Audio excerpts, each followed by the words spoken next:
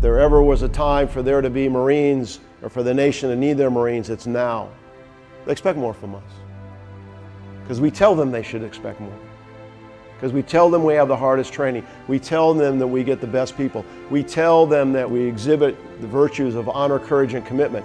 You're a United States Marine.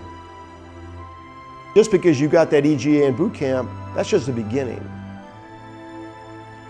And we really have to think about living to this image in everything that we do as individuals and as units.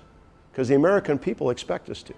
You know, we took an oath to support and defend the Constitution of the United States against our enemies, foreign and domestic, to bear true faith and allegiance to the same.